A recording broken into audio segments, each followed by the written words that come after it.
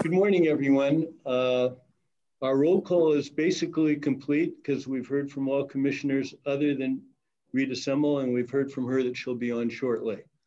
Can I have a motion, item 2, for the adoption of our agenda?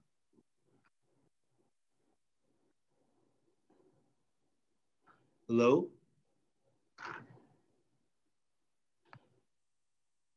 George moved it. Okay, George raised his hand. Okay. Second. Okay, I'm unmuted. I'll move adoption. Okay. Second. All in favor? Aye. Aye. So moved. No. And item 3, can I have an adoption of our November 18th regular meeting minutes? So move. Is there a second? Second. All in favor? Aye. Aye. Aye. So moved. Goldie. Question.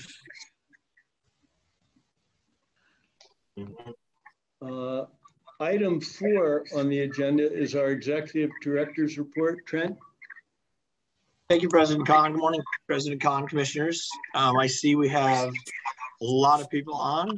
I presume that they're here to celebrate Ms. Isom and not to hear my executive director's report, but they're going to have to suffer through it anyway before we get to celebrate Sophia. I think it's a testament to how fond so many people are of Sophia, both personally and professionally, that so many people are on, but we'll get to that in a bit. I'll try to be quick. I'll start at the federal level. There's a lot going on, but not a lot of progress, or maybe some progress towards the Build Better Back legislation that we're trying to get through, which I talked about last month. If it does go through, will benefit so many of our households, families, children, seniors, through a whole myriad of programs. I won't roll through those again, just say that we're hoping that gets passed before the holidays. And if it does, I will certainly walk everyone through next month.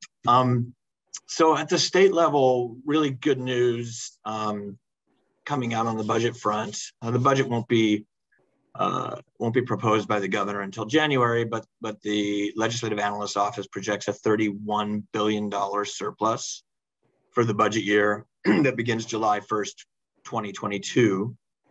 A whole slew of different state revenue streams outperformed the initial projections, and so which is lending to the surplus.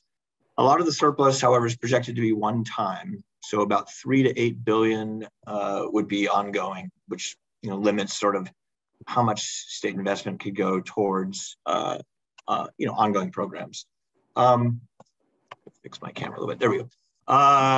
So for example, last year, the state expanded the housing programs on a one-time basis, expressed an intent to do that again this year, and it seems like it's fiscally viable. And so within the context of that budget surplus, the County Welfare Directors Association, we met in our annual legislative retreat a couple of weeks ago. And I think I said, I informed you commissioners that I will serve as the association's president for 2022. So we'll be very active this coming year in shepherding a lot of these priorities through, but I want to walk through a few of them so you can understand what we're working on at the state level, starting now really, but really heating up more in January and February.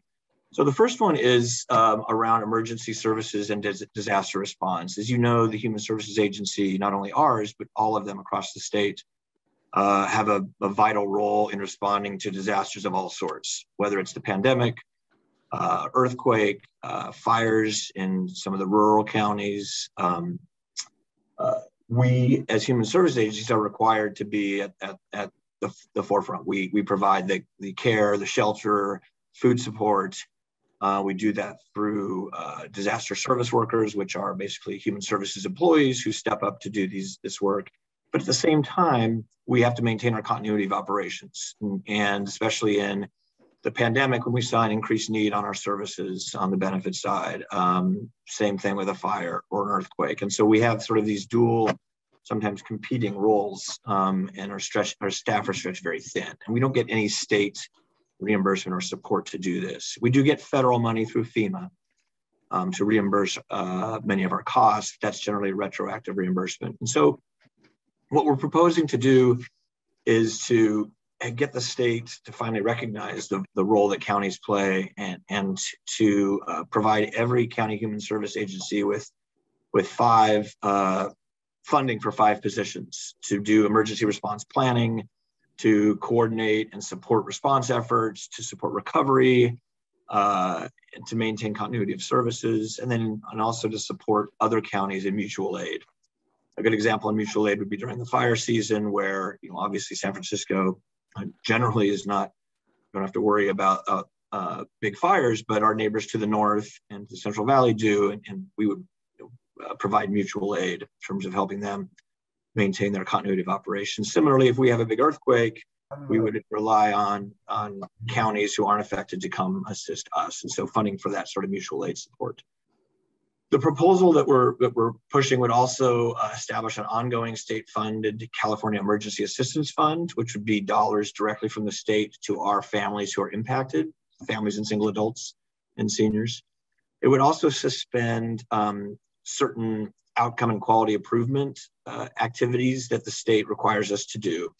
Things like quality assurance improvement plans and in-home supportive services and child welfare, sort of this monitoring activities that the state does that requires a lot of our staff work would be suspended. And so it's really the first time that we've pushed a proposal like this. And given the surplus, we're hoping given the surplus and given the context within which we're pushing this, which is of course the ongoing pandemic, we're hoping that it gets some traction. Another top priority for us is transitional housing for foster youth who are under age 18. We have a transitional housing placement program, we call it THPP, for minors who are 16 and 17 years old. It's a state licensed foster care housing placement. We use it often as a step down from STRTPs, sort of step down in level of care for some youth who have higher support needs. It's a small program, but it's very impactful. We used to get federal money for it, but under the federal FFPSA, or the Family First Prevention Services Act that passed a couple years ago, it's now no longer federally reimbursable. So what we're proposing is to establish a new licensing category with associated state funding to support this housing, sort of step down housing for our foster youth, our older youth who are still in care. This would increase access to services and supports for these youth, and really would help sort of smaller community-based homes who are unable to convert to the STRTP licensing category. So a lot of them are no longer available to provide placement. So it wouldn't restore the group home model, but would allow some of these more grassroots community-based homes to apply under this licensing category to provide care for the a third priority, getting some feedback, that's better, is around improving the system of care for real high need youth in our systems. Youth who need intensive mental health support, sometimes 24 hours a day, 7 days a week. Youth who struggle in placements, who we and other counties have a hard time finding placements that are suitable and match their needs. And so the proposal would be to establish a state children's crisis program for foster youth with these needs, who really sometimes in counties are placed in county offices or in hotel rooms or in Airbnbs. It would provide funding, it would provide a licensing category, and would hopefully expand the number of beds available in a really intensive therapeutic environment. And it would be limited to 6 or fewer kids at a time. It wouldn't be, it's not a group home, it's not an STRTP, it's really a shorter term emergency placement to allow our protective service workers to place kids quickly who have these high needs. And then the last area, again, around child welfare, but also touches our adult protective services program, and that's expanding the capacity in our schools of social work to increase the number of students who get masters in social work. We hire MSWs or graduates from social work programs in child welfare. We also hire them in APS, Adult Protective Services.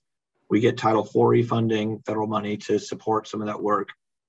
But there are just simply too few social workers coming through the pipeline who want to work in government or who want to work in child welfare, adult protective services. So what this proposal will do will require the Secretary of Health and Human Services to convene a working group with representatives of the chancellors of the UC and Cal State University systems, really to convene a task force to develop short and longer term recommendations to expand MSW capacity at all of our campuses throughout the state.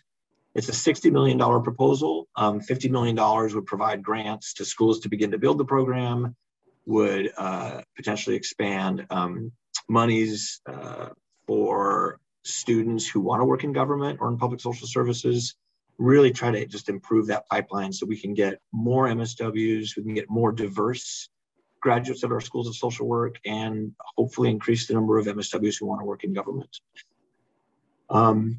So those are our state priorities, and I'll continue to update you all throughout the year on the progress once we secure authors and hopefully build coalitions for supporting those various initiatives.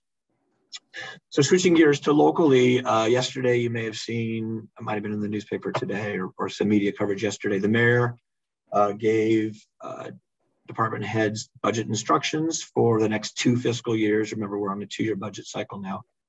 And so I'm really happy to share that for the first time since 1998, the San Francisco's actually projecting a budget surplus for the next 2 years. It's not big, it's $108 million, which represents less than 1% of the city budget.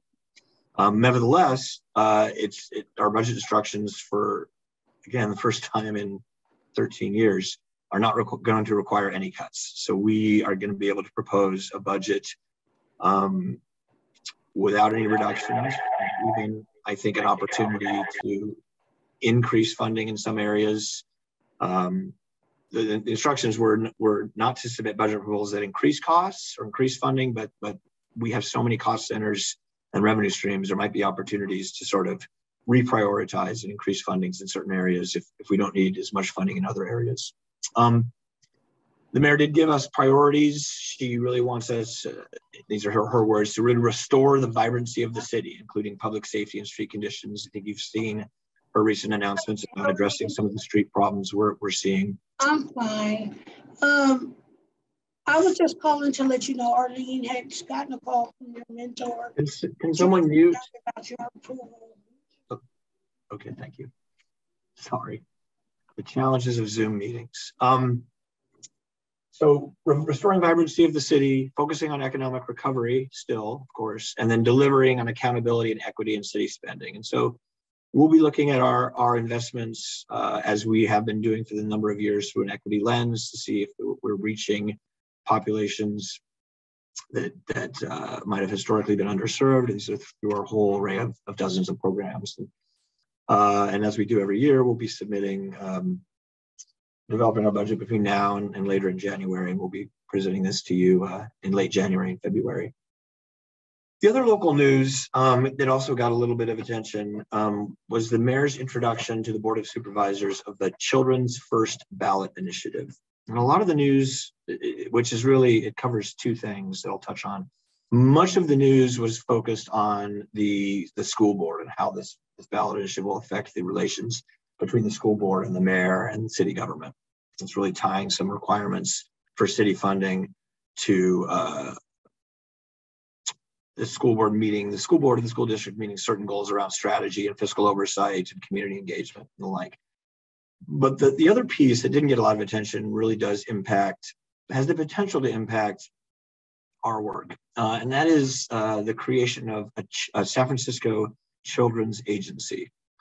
And the idea around this is to consolidate some city services to better serve families and children and to put that under a single umbrella. So what the proposed ballot initiative will do, and again, just process-wise, the mayor introduces the ballot initiative to the board. If the board votes, only needs 6 votes, so 6 out of 11 votes to get it, to put it on the ballot. And then the ballot, it would be a simple majority to pass. So the Children's First would form this Children's Agency and a Children's Agency Commission to streamline, and this is the language in the initiative, to quote, streamline how the city delivers funding and services from birth to transitional age youth. But mechanically, what it will do, it will form a children's agency that would consist of two existing city departments, the Department of Children, Youth, and Families, and the Office of Early Childhood, which formerly was the Office of Early Care and Education, which, as you may recall, in our budget, that office, which currently is under the Human Services Agency, beginning July 1st of 22, that office is slated to become and budgeted to become an independent department called the Office of Early Childhood, which would also include the city's first 5 departments. So should this initiative get on the ballot and pass, it would form this early child age, this, children's agency, so DCYF, OECE, and First 5. It does not propose to move any of the programs that HSA currently operates, or any children's rec programs or youth homelessness programs into the new agency. It's really about more sort of the contracted services rather than the direct services that are provided by city government. So the hundreds of contracts under the Department of Children, Youth, and Families, the contracts under Office of Early Childhood for childcare subsidies, and those would be the two that would merge. It would require, however, from us to engage in a citywide planning process around children and youth, ensure that our services are aligned with needs assessments that are done, and really attempt to help us better coordinate, which will impact the services we provide under Family and Children's Services and Child Welfare, foster care, services we provide to low-income families through CalWORKs. It wouldn't become operational until July of 2024, should it pass. So we will have a lot of time for planning should it actually pass, should it get on the ballot. Briefly in COVID, even the pandemic is continuing. The numbers are increasing slightly due to the Omicron variant, but there really is no change in our operations in terms of telecommuting, in terms of delivering services. The HSA workforce is 96% vaccinated or partially vaccinated. We're moving to get into 100% compliance. And then Cal OSHA is requiring a COVID-19 prevention plan that we have completed, and that's posted on our intranet. Within our hotel system, the FEMA funding for our hotels has been extended through the end of March of next year. It'll add $26 million to our COVID sheltering effort in terms of federal dollars. As you know, that the operations of the hotels have shifted from HSA over to the Department of Homelessness and Supportive Housing. What they're going to do with that money is to take 2 of the SIP hotels that were slated to be demobilized, and rather than leave them vacant, they're actually converting them to winter shelters for a couple hundred beds or a couple hundred units of shelter through the winter that will be funded through FEMA. Moving on to our divisions, just a couple of updates, and then we'll get to the celebration. In our County Adult Assistance Program, we have really been getting out in the community a lot more with CAP and getting single adults who are low income onto our benefits. We are outreaching at 2 of the Safe Sleep sites, the Fulton site and the Jones site, for the next month. Based on the initial data of who's at the sites, we think we'll enroll about 50 clients in CAP benefits from those sites. Again, these are sites that were stood up under COVID. The coordinators are assisting to make sure that clients are attending the interviews for CAP, following up for any paperwork so we can minimize the number of individuals who are denied. So after we complete the outreach and the enrollment at these sites, we're going to move on to the 3 other Safe Sleep sites to get individuals who are there temporarily enrolled into benefits. CAP opens doors to not just cash assistance, but potentially to SSI advocacy if they're disabled. Also, of course, for opens avenues for eligibility for Medi-Cal, which is critical, and also CalFresh. And if they're homeless, they can use those CalFresh benefits in restaurants. We also continue to do targeted outreach at our shelter-in-place hotels. We're training our SF Benefits Net outreach workers on the CAP process, so we can do sort of an ex parte review for CAP eligibility along with CalFresh and Medi-Cal, again, to get that wraparound set of benefits to our single adults who are homeless and living in our alternative housing system that we propped up under COVID.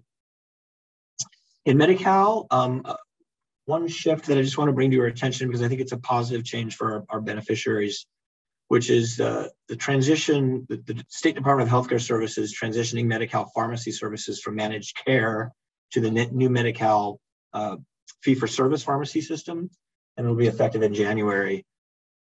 What it's going to do is it's going to standardize the pharmacy benefits statewide rather than the different benefits across different managed care plans across the state. And it will improve access, which is the good thing. Improve access to pharmacy services with a pharmacy network that includes about 94% of the state's pharmacies will be able to take Medi-Cal. And so our beneficiaries will be able to access Walgreens, CVS, whatever pharmacy might be more convenient for them, and will help reduce or standardize their copays and their benefits. And then on the Medi-Cal waivers, as the public health emergency continues, the Medi-Cal waivers remain, and these again they're waivers that are in place to ensure that beneficiaries maintain eligibility to Medi-Cal and access to health services. So we're delaying any negative action or discontinuance, and there's no official date for the expiration. We think at least through the end of March, similar to FEMA. Just to remind you, we have about 124,000 San Francisco households who are actively on Medi-Cal and are protected by these waivers. So it's a really significant number of households who continue to get Medi-Cal health benefits during the pandemic. And then lastly, to Family and Children's Services, this is a bit related to our Manager of the Year. We did, as this program is under Sophia, our Resource Family Approval Annual Review was completed, and the preliminary results of the review was very well received. No major deficiencies or problems identified. The representatives from the State Department of Social Services that conducted the review were very impressed with the quality of our work and our practice and procedures that we've implemented. Again, the RFA was a transition that we did due to the Continuum of Care Reform, AB 403, I believe, of a number of years ago. Our average time to approval is 91 days. The state requirement is 90 days. The state average is well over 120 days. So we're really doing right by our families and our kids by getting those certifications in a timely manner. And I want to thank Sophia. Even if she wasn't Manager of the Year, I would be thanking Sophia at this point for leading that effort under RFA.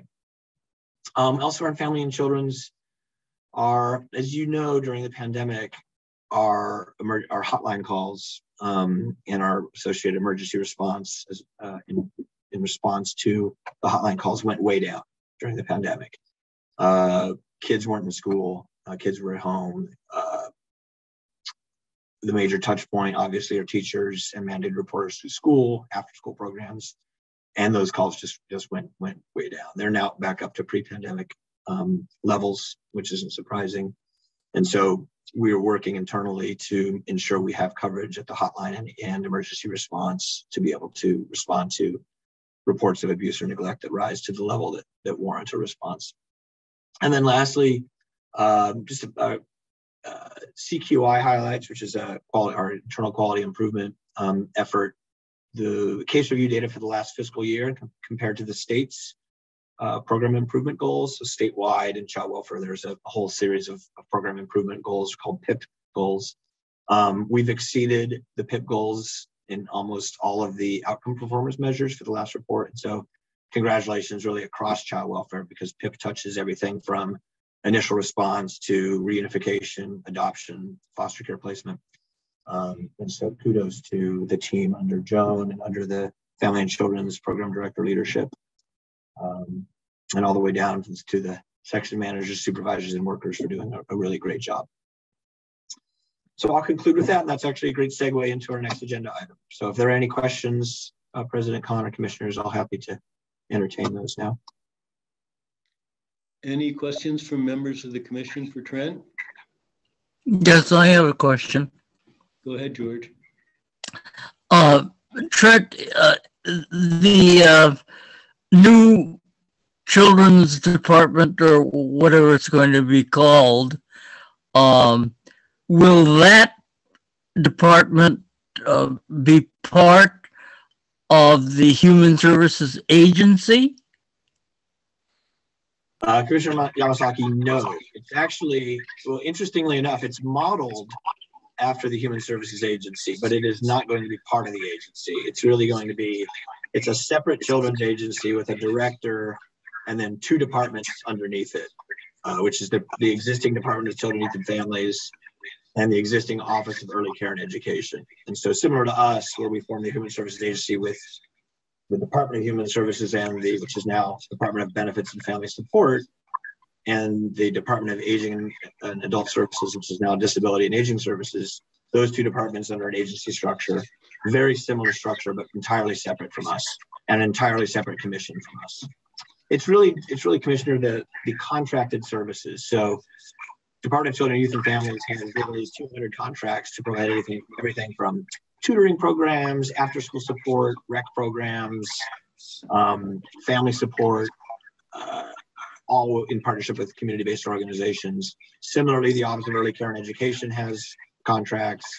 First Five Commission has contracts. It's really more about kind of alignment across contracted services than it is about city government providing direct services like we do, like our protective service workers or our employment specialists or eligibility workers.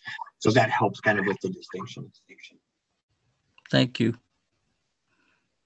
Any other questions of Mr. Rohr? Seeing none, James McCray, Mr. Chairman. Good morning, everyone. Good morning. Oh, Mr. Rohr, first of all, I know we're moving quickly and I want to celebrate with Ms. Isom, but that was power-packed. We're talking about money. We're talking about shifts in emphasis. We're talking about new photos coming from the mayor. You know, I'm excited about our January meeting and hearing where we're going to be going in next year. But season's greetings, everyone, and thank you. Thank you, Commissioner. It is exciting. It's, you know, it's seeing a surplus locally, statewide. And then, Commissioner, if the federal Build Back Better Act passes, that's a whole another set of priorities and funding for our work, from children's support to getting families back into the workforce to adult services. So, you know, hopefully it's, you know, a lot of holiday presents for us in January. Yeah. All right. Thank you. Right on, man. Yeah. If there are no other questions, we're going to move forward to item 5, which is normally we have a manager of the month, but being December, we have the manager of the year. And I must tell you that this year, the recipient is Sophia Isom, which we're all very excited for.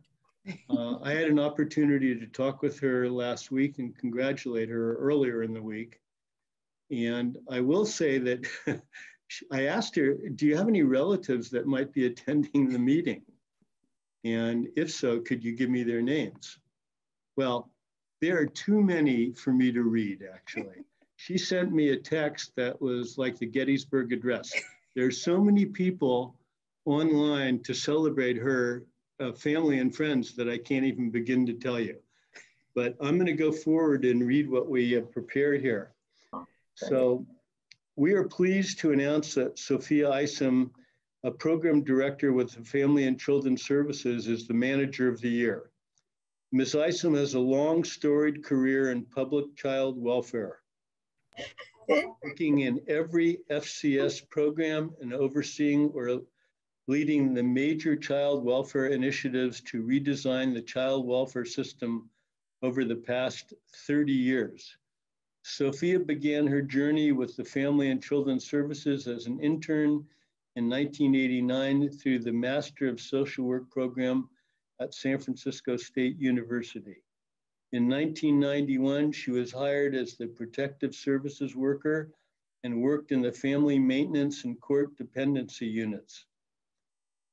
Upon her promotion to a Protective Service Supervisor in 1995, she was assigned to the Emergency Response Unit and then transferred to the Foster Care Licensing Unit in 1997.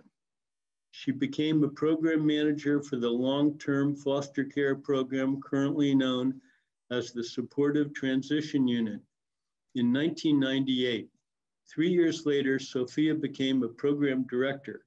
She currently leads the permanency team and oversees the supportive transition units, adoptions program, child and teaming facilitators, resource family approval program, and family and children's service nurses. Starting in 2018, after being an early implementer in resources family approval, also known as RFA, In facing a number of challenges, Sophia marshaled her team with her leadership skills and addressed the challenges associated with running the RFA program. The team reduced the number of pending homes significantly and just completed a biannual RFA review where they are averaging 91 days to approval with placements in the home. The state average is 120 days. Always with a positive and energetic demeanor, Sophia navigates the numerous program director responsibilities with grace and expertise. Her leadership capabilities have proven to be especially remarkable during the ongoing pandemic. In spite of the challenges associated with the early days of COVID, Ms. Isom conducted ongoing assessment, addressed the training needs of staff, clients, and caregivers, held numerous case consults, and solicited support from the community partners and providers. She ensured personal protective equipment was easily accessible for staff, clients, and caregivers, and implemented temporary changes in state regulations in a timely manner. As a result of Ms. Isom's guidance, the RFA program was able to provide caregivers with food boxes, clothing, laptops, iPads, and other items to support virtual training visits and other resources family needs. Sophia made herself available to speak with numerous caregivers to address their concerns during the height of the pandemic. Currently, Ms. Isom is working closely with the nursing program to get clients and caregivers vaccinated. All of this in addition to Sophia's non-pandemic related regular duties that help to ensure permanency, well-being, self-sufficiency, and support for clients. Some of these duties include recruiting resource families and finding homes for foster kids and housing for non-minor dependents.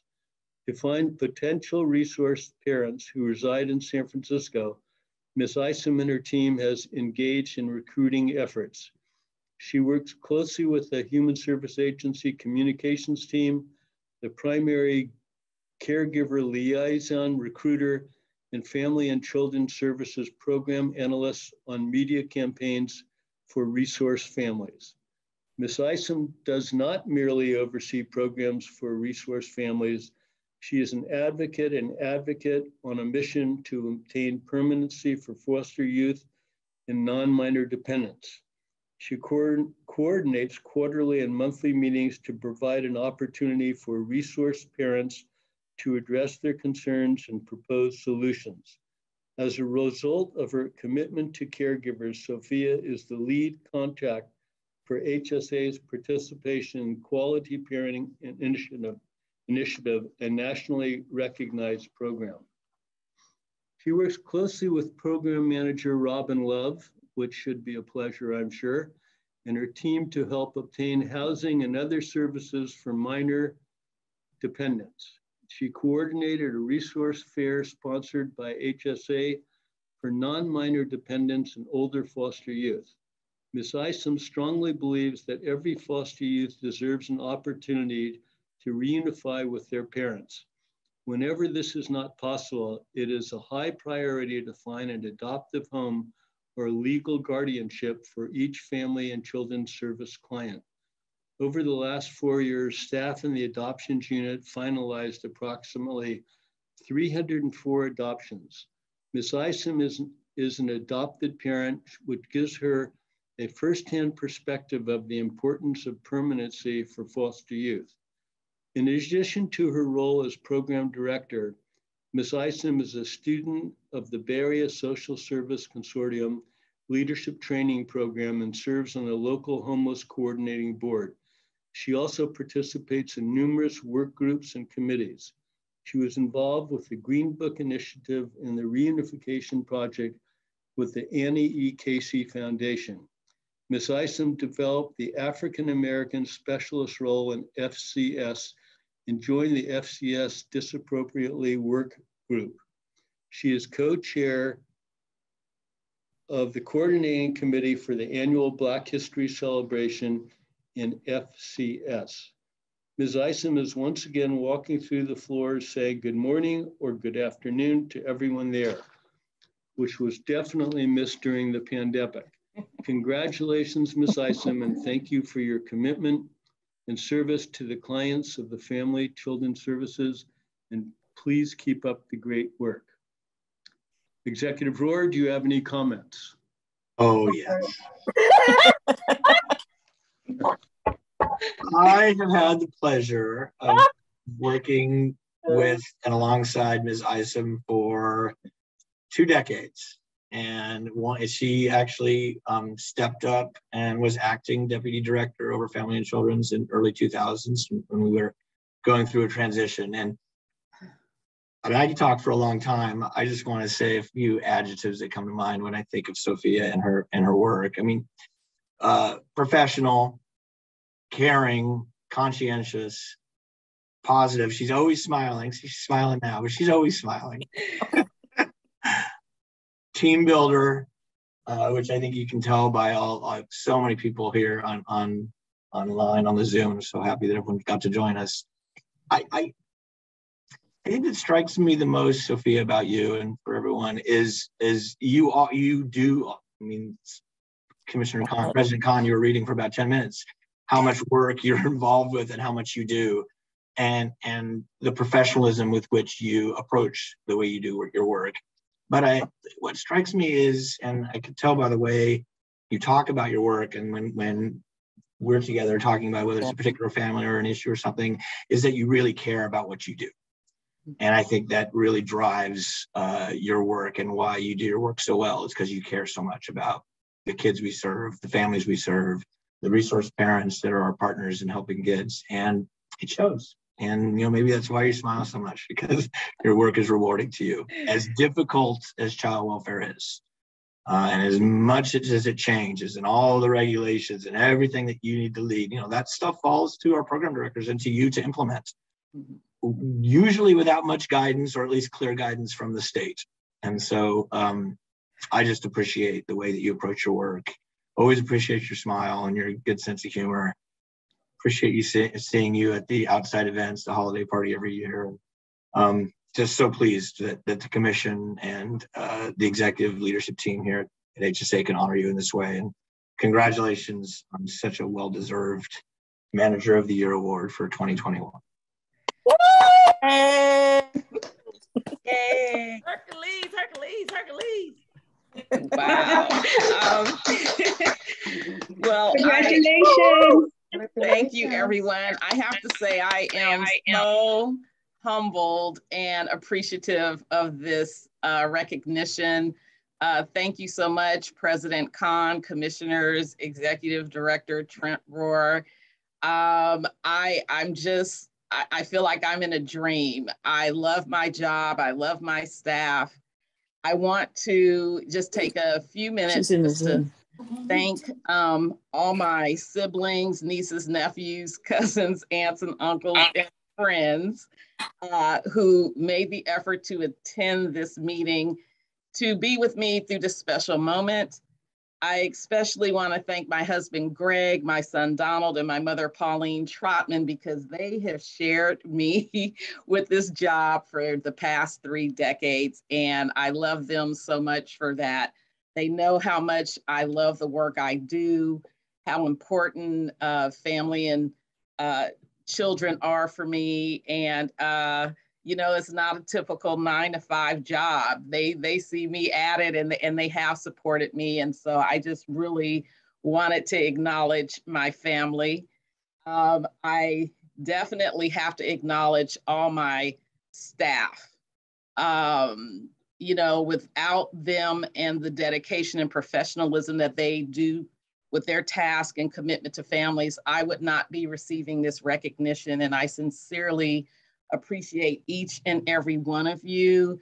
Alice, Angela, Arlene, Jose, Alan, Sean, Kelly, Dina, Veronica, Tiffany, Kimberly, and although Eileen has retired and Numa has went on, I feel like I've had one of the best leadership teams that supported me through all my goals. You know, some things have not been easy, but we've always found a way to work through it. The other thing that I appreciate about being here 30 years is just the relationships that I've been able to form with people. Tracy, Sharon Bell, you know, my colleagues on the management team. Love you guys very much. And there again, you guys are always supporting me. And I have to just say, it has been a nice experience. I've received so many calls and emails and people stopping me in the hallway, really thanking me for the work that I've done and telling me I truly deserve this recognition. I'm so pleased. I feel so well respected and honored. And I just have to share with you that I guess somehow or another, the announcement got out to the community and I received a wonderful email from a former foster youth that I have never met in my life. But she wanted to take the time to let me know that the work that we do matters. She was impressed by whatever she saw in the write-up of me. And she really wanted me to know that the foster care system had served her well. And that just meant a lot to me to get that type of recognition from a former foster youth that I had never met in my life. And it just motivates me to keep on doing what I'm doing. There again, can't do it without my wonderful staff and family. Trent, your words meant so much to me. And yeah, we go back. I've been working with you since you set foot in the door.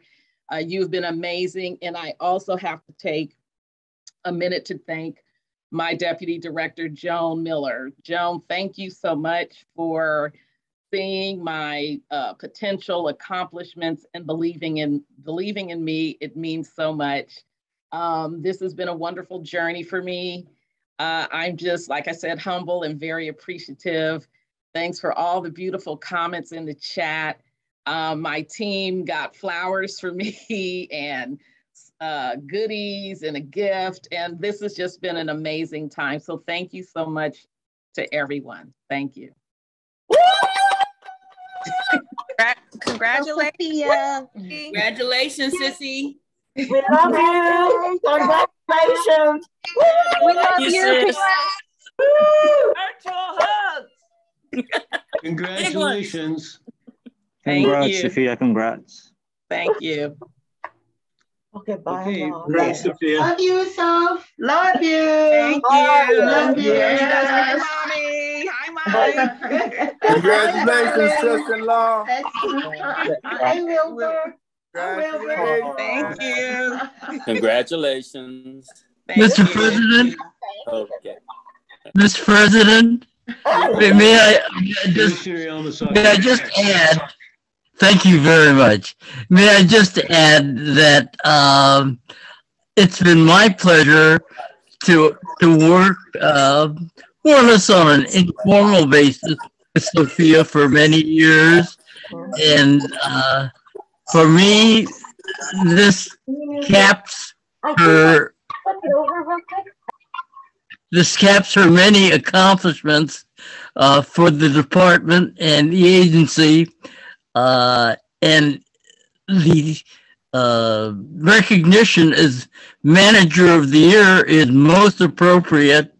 But may I add that Sophia has the smile of a lifetime. Thank you for everything, Sure. Sophia. Thank you, Commissioner Yamasaki. Thank you so much. Okay, we're going to move forward to. No. Okay. Does anybody else want to say anything?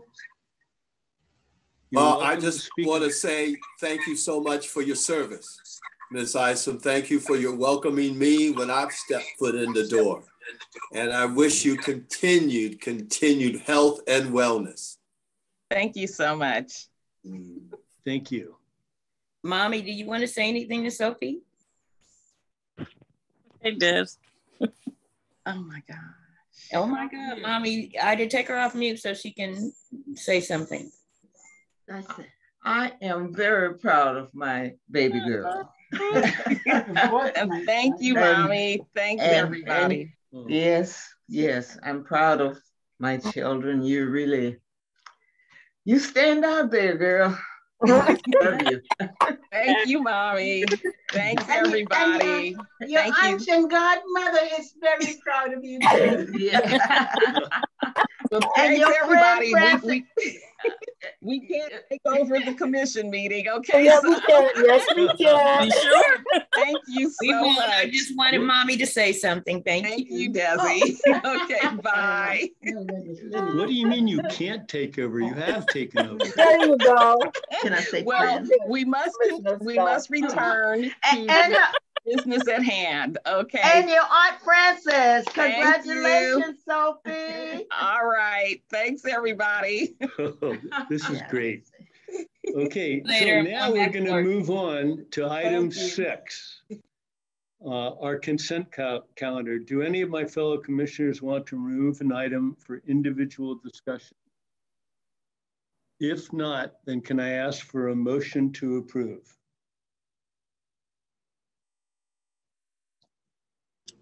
So moved. There's a Second. All in favor? Aye. So moved.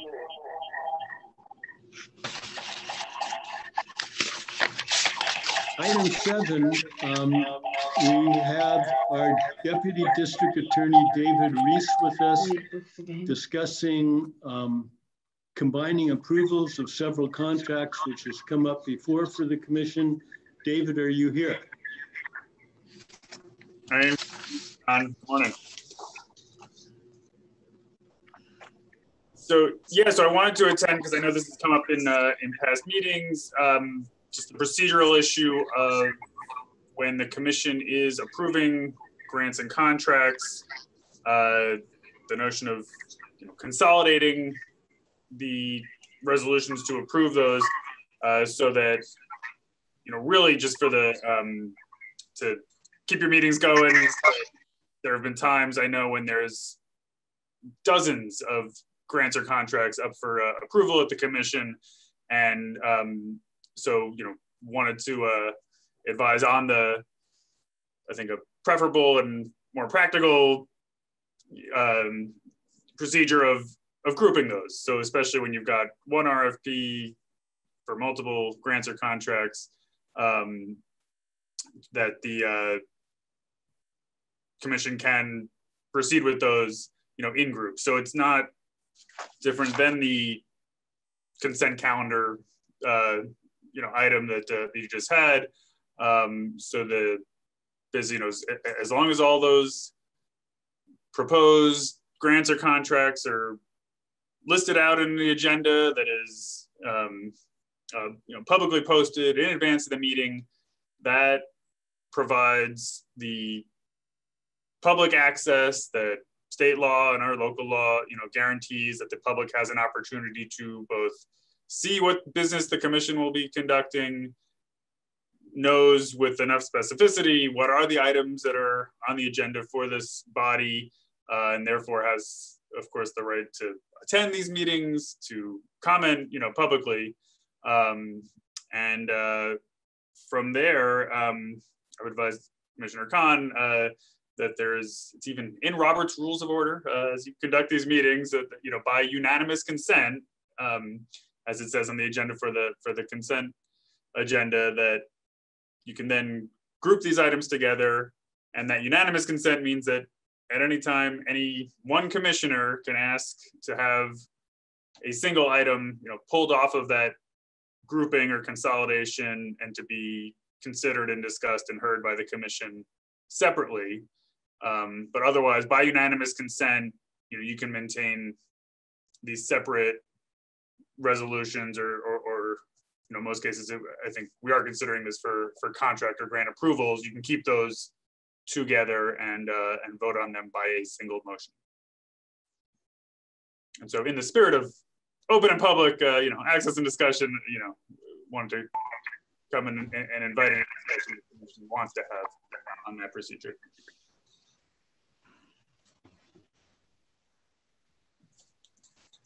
Commissioner Yamasaki.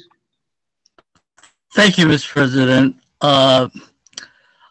Mr. City Attorney David, I I must respectfully disagree with some of the remarks that you made. Historically, this commission has, especially with regard to new grants and contracts, individually discussed and voted on these items individually. I can understand the efficacy of grouping relatively minor, well, just about everything we do affects people. But there are things like services, office services and things like that, that possibly could fall into the routine category. But and I cite as an example the recent experience of Commissioner McRae, if I may use your request that was not honored, about the 94124 zip code coverage in one of the grouped contrasts. And that question was never addressed. I just cite that as an example. If we, especially with regard to new grants and contracts, I don't believe this is an appropriate method. I believe it's efficient to group contracts, to even new ones, to explain the sources of revenue and things of that nature. But as far as the actual provision of services, I believe that each contract deserves a separate, and there may be no questions, but at least the opportunity to get specifics about that particular contract or grant. And I think that's very important for the kind of work we do. As I say, historically, we have always discussed items of this nature separately, and sometimes with very little discussion, and sometimes with quite a bit of discussion. But your advice, for which I thank you, indicated that by adopting the agenda unanimously, which we invariably do, we are automatically approving this procedure for the grouped items. I don't question that may be acceptable under Robert's rules, but I don't think that's good practice. And we have commission rules, which I'm sure not many people are even aware of, and fewer people have read. But I would even propose at least the consideration or investigation of a commission rule requiring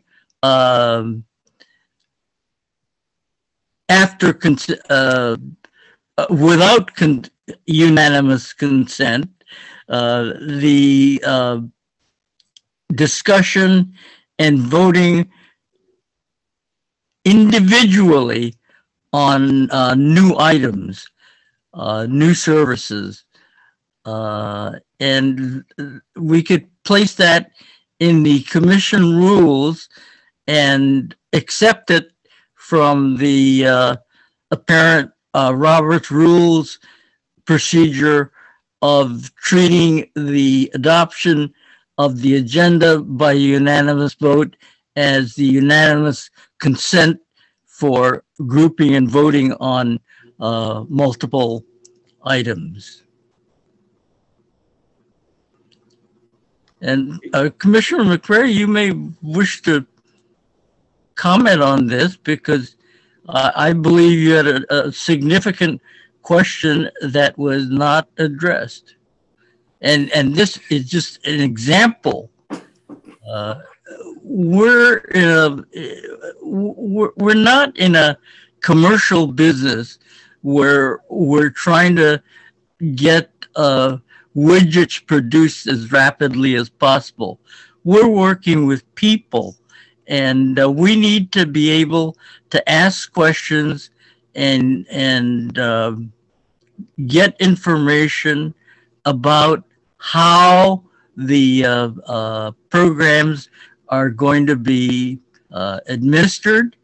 And also, and I realize that COVID makes it difficult, if not impossible, to do this, but it was practiced to have directors or other representatives of agencies that are receiving new contracts or grants to come before us and give us an idea of what specifically they have in mind for their potential clients, and gave us the opportunity to ask questions like the 94124 zip code question about elements of the proposed agreement. And I apologize to all for ranting and raving and perhaps being stuck in the past, but I think we had a good procedure going, and it was, in my opinion, violated by the action that we took recently in approving multiple new programs without discussion, without individual discussion.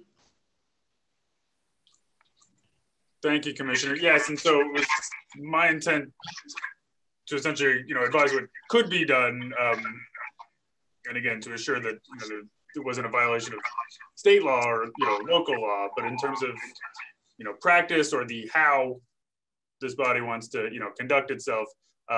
That's why I do emphasize it's by unanimous consent, and that you as or any individual commissioner can always insist that any particular item get its full discussion, and so that I think is available. Well, you all kind of share and comment on the agenda before the meeting, but otherwise it's tip of the first item is to adopt the agenda. That's an opportunity to call out any specific item for discussion, and then upon any actual vote, again, there's an opportunity if discussion or focus on a single item is desired by, again, any individual commissioner. Mr. Chair,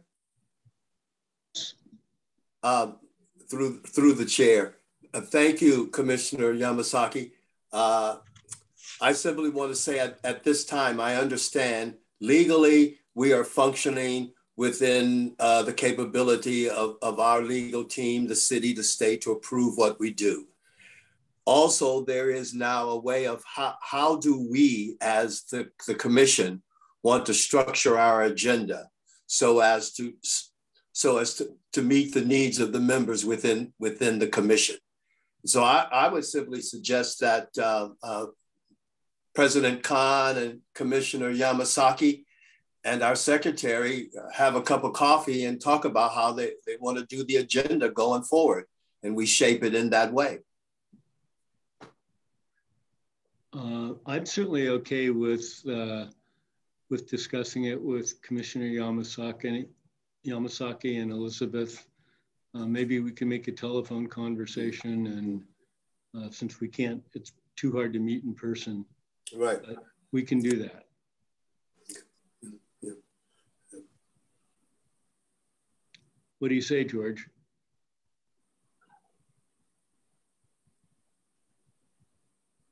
Well, that's fine as long as you're the president and I'm a commissioner. However, I think it should. Our longstanding practice is one that we should assure continuance of, and I appreciate that today there's a great move for expedient action, and people have no qualms about approving in the private sector as well as in the public sector millions of dollars, just basically on the basis of I won't say scanty information, but limited information. And our old practice of having especially new agreements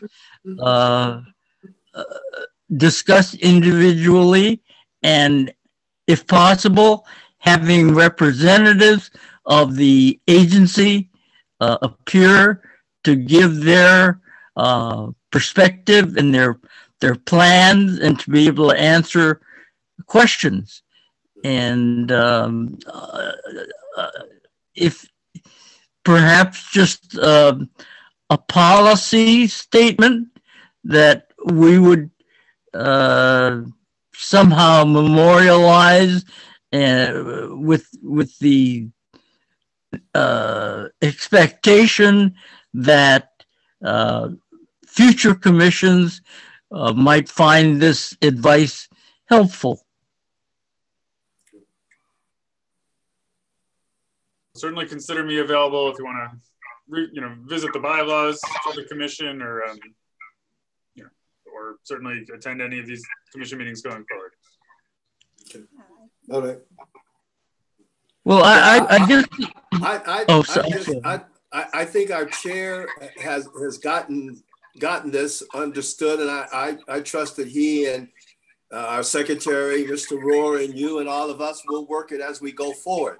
I appreciate having the opportunity to have as much information available, whether we call upon it or not, as possible, particularly around new ventures, new actions. So I concur wholeheartedly, but I think that's us structuring ourselves to permit that to happen within our time. Yeah. And Commissioner McCray, I would support that as well. I think it's important that we hear each individual item.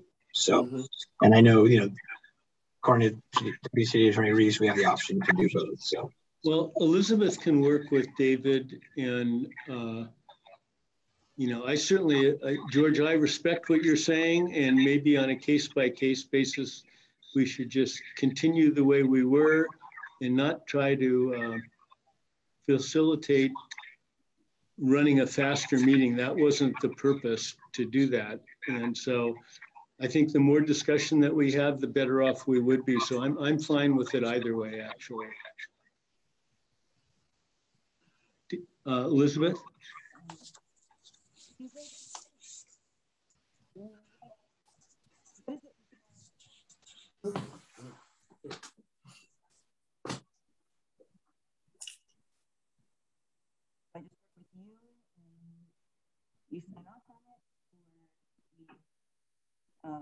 Both in a Do we need to Mr. Chair, do we need to put this in the parking lot in some formal way to make sure we get it back and we get, or just see how it flows over the upcoming meetings in the new year? Well, I think we should, personally, I think we should see how it flows. Okay. I mean, I'm not going to take a suggestion by Commissioner Yamasaki to heart. We certainly should. So I don't want to necessarily just rush through a meeting, that's for sure. So any information that can be helpful in our decision-making process is important to me that we continue that. Yeah. Oh, yeah. Okay. All right.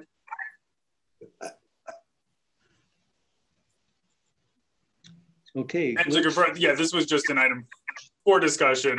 There's no action to be taken. And it's again purely a matter of how the body conducts itself and in its meetings. Okay. Glad to advise going forward. Well, moving on to item. Thank you, Mr. Attorney. Thank you, sir. Pleasure. Thank you, David. Thank you, David. Moving on to item 8, commission business action items. Item A, to consider whether to continue use of teleconferencing will minimize health risks and whether our commission is able to use teleconferencing in a manner that allows public participation and transparency. We are requesting approval of the resolution making findings to allow teleconference meetings under California Government Code Section 54953E. This is per the new state law that the commission must make these findings once every 30 days as long as they continue to meet remotely. Can I ask for a motion? So move. Is there a second? Second. All in favor? Aye. So moved. Item B, Christina Iwasaki requesting authorization to modify the existing grant agreement with Catholic Charities to provide housing locator, connector, and stabilization services for the period January 1st, 2022 through June 30th. Hi, good morning, Commissioner. 2022 for an additional amount of $957,751 plus a 10% contingency for a revised total amount not to exceed $3,069,022.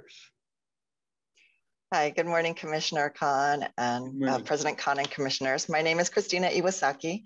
I'm the Community Services Manager for Welfare to Work Services. The Department of Benefits and Family Support requests authorization to modify the existing grant with Catholic Charities for the purpose of housing locator, housing connector, and housing stabilization services in order to obtain and retain permanent housing.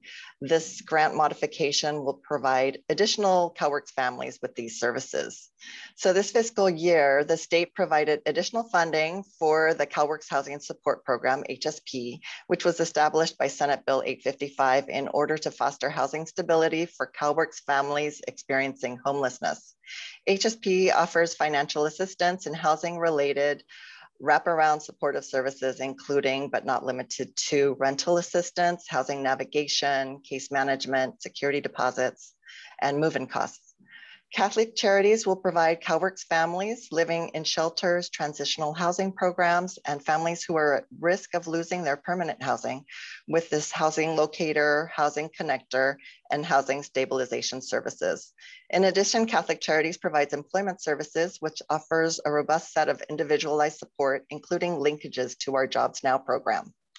Catholic Charities will provide housing placement services for 51 additional families for a total of 90 families placed into housing this year. They also continue to provide housing stabilization support to families already housed. I'm available to answer any questions, and we have representatives from Catholic Charities as well. James McCray, through the chair, question. Thank you so very much. I mean, well, I just want, how broadly can we work with our clients? I think about 7x7 and the expanding of at least of other areas where I'm working, where we're talking about nine county regions to work together. How much, you're not, you know what I'm asking. How far can we go? How broadly? As far as we can allow our participants want to go. So I will let Jose Cartagena or someone else from Catholic Charities talk about that a little bit more. Thank you, Commissioner, for the opportunity to partner with the department to house families in different areas in the state. As you know, housing in San Francisco is almost impossible for some of our families because of the cost. And we are able to house families in 110 miles radius from San Francisco. That also means that we are moving as far as Modesto, as far if you go to the north, Lake County, Sacramento area, 110 miles is what we are housing families. One piece that we are finding right now that housing costs, any day that pass is increasing, and that is pushing us further. The reason we are moving further is because the housing costs. Maybe 2 years ago, we were finding housing, Vallejo, Richmond, closer to the Bay Area, but any day that passed, housing costs increase on those areas. And that's what is pushing us further. Hopefully we will keep it in the 110 mile radius, but the housing cost will increase. It's only, and that's where we are placing families. Just based on our past, is the 110 mile radius state, federal mandated, or is that as far as you think you can hold it together with the program and the person's participation? The requirement that we have in our program that we have to do home visit, site visit, we have to accompany families, and then putting it further is going to be more costly because one house visit to these areas is 1 day of work for the case manager. That's the limitation, but probably in the future it's going to be needed if the housing cost increases, either increase the subsidy amount or increase the distance from where we are going to be placing families. Okay, thank you. You are very welcome. And thank you for the opportunity. Catholic Charities, in the peak of the pandemic, we were able to house a lot of families. And also the pandemic teaches us a lot of new ways to provide services. Now we are using Zoom, we are using Team, we are using to do case management face-to-face through Team. We have a staff showing unit through FaceTime. The family is in the shelter, the worker is in the unit, showing the unit through FaceTime, through the phone, and the pandemic has shown us a new way to do business, to do it better, and we will continue using that. And thank you for the opportunity that the department gave us to house families. Thank you. Thank you. Yeah. So can I have a motion to approve the $3,069,022? So move. Is there a second? Second. All in favor? Aye. Aye.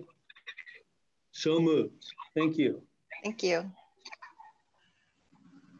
Item C, requesting authorization to enter into a new contract agreement with ICF for FFP-SA prevention consultation and planning support for a period of January 1st, 2022 through December 31st, 2023 in the amount of $1,017,490.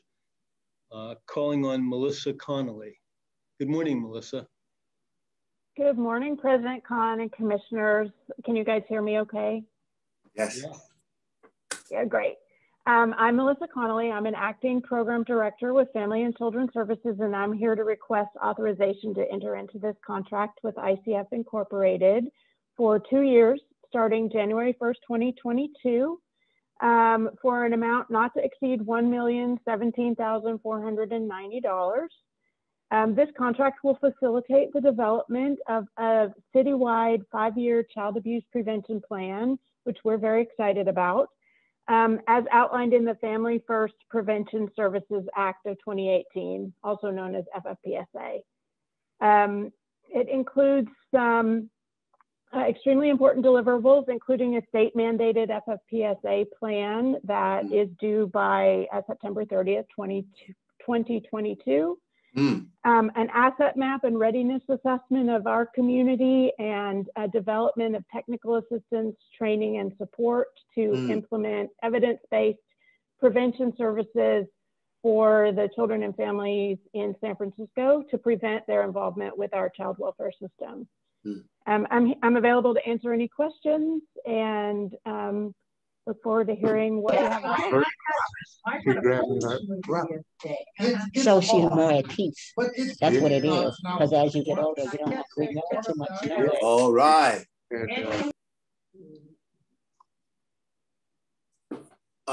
Through the chair, Mr. Khan.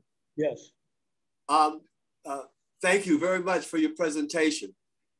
Does ICF come fully contained with its staffing to do these various components and milestones, or does it have to bring on new people? And if so, are there ways for our clients to participate in the work going on as we ramp up and develop skills? So it's my understanding that they have the staff already on board that they will use to do the engagement work, but a big part of their work with us is engaging with community members, community-based providers already here in San Francisco. They're not about, imposing a model on us. They're about engaging with the community providers that already exist here in San Francisco and building capacity to meet the requirements of the FFPSA and helping them be able to maximize claiming of federal funds going forward under FFPSA for the prevention services that they'll provide. Okay, so any ramping up will go on within our agency, okay, all right, very good. Yep. Yeah. I'm just thinking about the face that's coming to me Right. Yeah, okay. And Commissioner, just so you know, it's the value of FFPSA or Family First Prevention Services Act is to have families served in the community. So a big part of that work is engaging with the community. To that, and I don't know if Melissa mentioned this already, we are engaging with Safe and Sound because they're part of the FRC Alliance. So we're engaging, they're at the table in all the planning to bring us the community also. Okay. Thank you. Good. If there are no other questions, can I have a motion to approve item C for $1,017,490? So moved. Is there a second? A second? Second. All in favor? Aye. So moved. Thank you very much. Item Thank D, you. calling on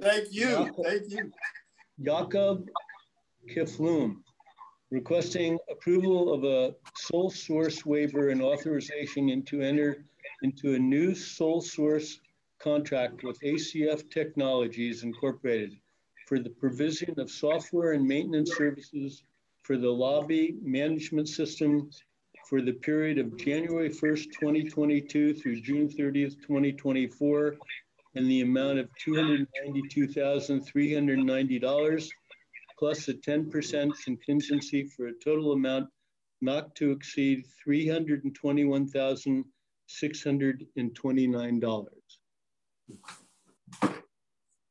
Yes, thank you. My name is Jakob Kuflong. I work within the program support operations within HSA. And like you said, we would like to have a sole source waiver and authorization to enter into a new sole source contract with ACF Technologies for the period of January 1st, 2022 through January 30th, 2024, in an amount of $292,300 plus 10% contingency for a total not to exceed $321,629. So I'll give you a background of what ACF does and what the Kiflo is. In 2013, with the passage of the ACA bill, we had a huge influx of clients using our services, and we wanted to have a better mechanism of tracking our lobby as well as our phone. So QFlow and ACF were very instrumental in making sure that we were able to gauge the number of people that came into our office, as well as schedule appointments for future over the phone or in person. And when people come to our office, we have kiosks, and they can select what language they want to get from the kiosk. And within the kiosks, we have our threshold languages. So a person can come in, click on Russian, get what information they want, it'll print it out, and then when they're called to service, the announcement is going to be made in Russian downstairs in the lobby. So we make sure that the threshold languages are incorporated within our kiosks as well as our audio system. So QFlow has been very, very important during the pandemic, where we had to shift away from face-to-face to phones.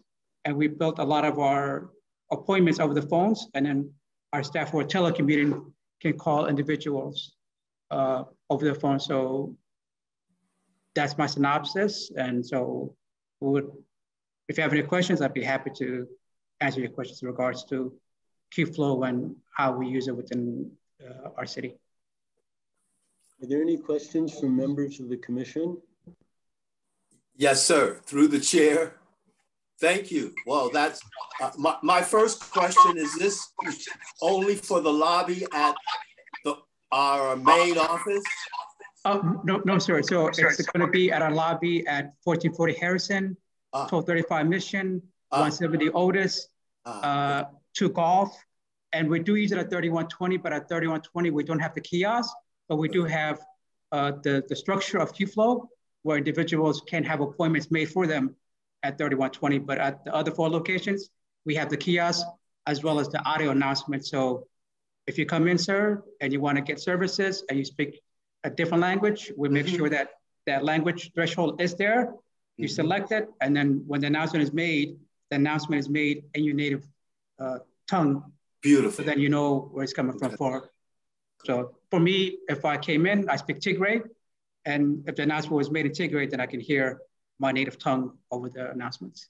Yes, okay. Through the chair, one final question. Whenever I hear you say several times sole source, what are you saying to me in the public? Why are we sole sourcing this matter? Good question. I don't want to give you any misinformation, so I'm going to rely on the contract person to talk about that, because I'm not really sure what that means, sir. So I don't want to give you false narratives. Okay, good. All right, thank you. Thank you. Hi, good morning. Good morning, commissioners. Good morning, President Khan. My name is Leslie Lau. I'm a contracts manager here at HSA. For your particular question regarding sole source, so this original contract was originally done through a regular RFP done back in 2012. Okay. We are seeking a sole source because throughout the years, the ACF developed customizations that were specifically for our agency. So they're the only ones that could, they're the proprietary holders or rights of the software. So that's why this is more of a sole source. Gotcha. I appreciate the background knowledge that how we got to where we are. That's important to know. The relationship. Thank you. Okay. Thank you very much. Can I have a motion to approve item D for $321,629? Move approval. There's second. All in favor? Aye. So moved. Aye. Moving on to our last item, public comment. Is there any public comment? Seeing none, then our meeting is adjourned. Happy holidays. Happy holidays. Happy holiday season greetings, and see you in the new year. Thank you. Happy holidays, everyone. All right. Thank you.